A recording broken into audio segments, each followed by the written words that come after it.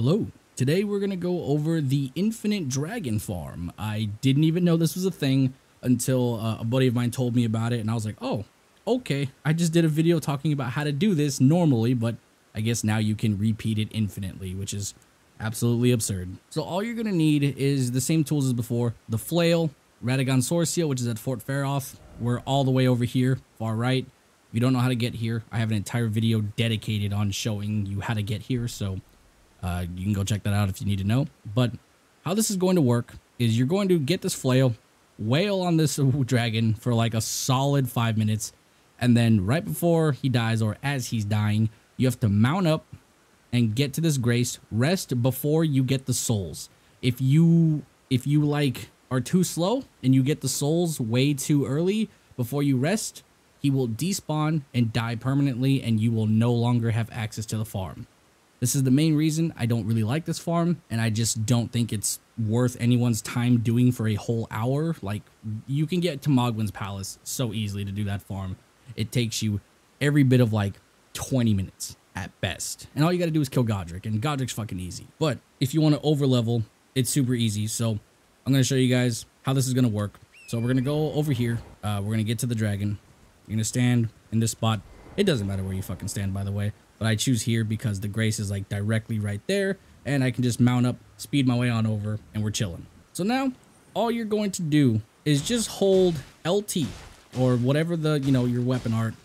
You're just going to do this for the entirety of this thing, 5 minutes. And keep in mind, if you want to farm this, you have to do this every single time while managing to perform the, the getting back and forth from the grace in time in order to do this. So it's a bit of a hassle. In my opinion, I don't think it's worth it, but we will do this, and I will show you guys how this works. And I'm going to cut to the part where the dragon is going to die, so that way you don't have to sit through a sped up version of this, because I know I hate sitting through it. All right, so the dragon's at legitimately 0 HP pretty much. After a couple more ticks here, he's going to die, and then we are going to book it for the grace. As you can tell down by the souls below, I've actually already done this one other time, so this is already proof that I've done this like already once.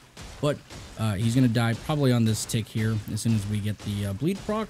Oh no, we gotta do one more. All right, here we go. All right, he's dead. He's moving. All right, we mount up. Now we have to haul ass towards the grace, and then hop off about right there, and then sit, and then I think we made it. I want to say we made it.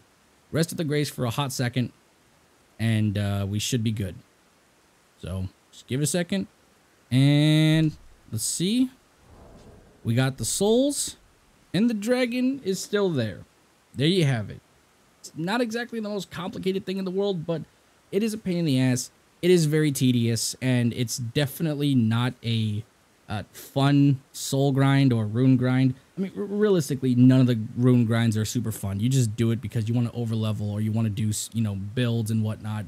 So it makes sense. But for this early on in the game, I can't really justify doing this for more than like 6 times at best. Super boring, and not the way that I like to play the game, but it is what it is. But anyway, that's the method. If you have any questions, drop them down in the comments. I'll answer them as best as I can, but I will talk to you guys later. Bye-bye.